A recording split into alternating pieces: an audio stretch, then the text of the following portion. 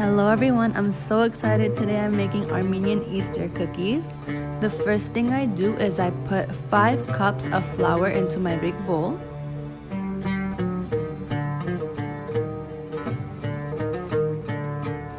My second step is putting 2 tablespoons of baking powder.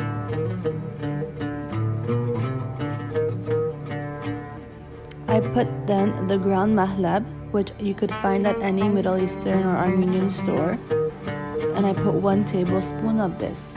This is the really good smell that comes out of the cookie. And then I put half a cup of sugar, and then I mix all of these dry ingredients together. Now I get my butter. I'm using lurpak butter. I'm gonna put this entire butter in there because the recipe calls for 2 sticks of butter. I just cut them and put it in like this because I am gonna be mixing this with my hands, so I wanted the butter to melt in my hands easier. Now I put about half a cup of milk,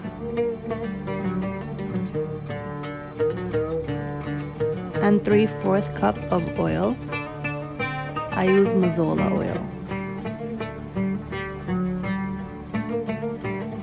Then crack 1 egg, put it inside, and then I put 1 egg white. But what you have to do is save the yellow part of the egg on the side because you're going to be needing it for later. And here I start mixing. You're going to be mixing this really well for a good amount of time, so get ready. This is what your mixture should be looking like. Very smooth, and everything should be well combined. By the way, you guys could totally add cinnamon powder to this. I wish I did that, but it's okay next time. And I just form it into a bowl here. I'm gonna put a towel over it, and I'm gonna set it aside for about 5 hours and then come back to it. You would need it to set it aside so it could rise a little bit. So 5 hours later, and I finally start to make my cookies. My dough had risen, and this is the first style, I guess you could say, of cookie I was making. You could totally do any kind of style that you like. This is just an idea for you. I also did my cookies really small. That's just how me and my mom like them. When we drink coffee, we like to eat really tiny cookies with it.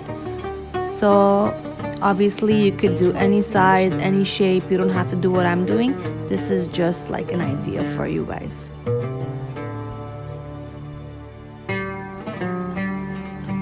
Also, don't worry about putting the cookies really closely together in your baking sheet because they don't rise too much. And this was my second style of cookie that I did. It was just small circles. So I'm gonna show you how I did this one as well. It's really simple. Again, you could do whatever style that you want.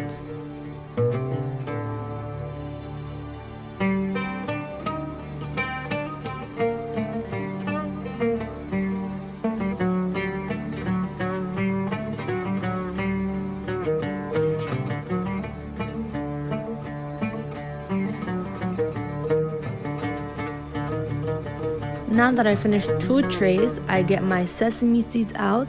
I have my egg yolk here ready, and I'm gonna start brushing my egg yolk onto all of the cookies.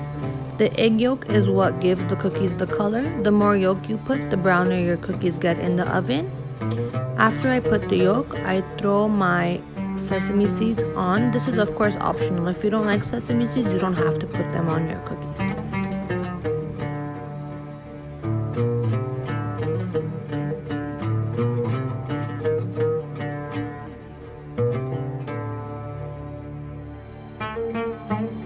Once it's finished, I get my first tray. My oven is preheated to 350, and for about 10 to 12 minutes, and they come out like this. I did it for that short amount of time because my cookies were really small. Obviously, if you made the cookies a little bigger, it would be in the oven for a while longer, so keep your eye out. And then I do put the batches in separately.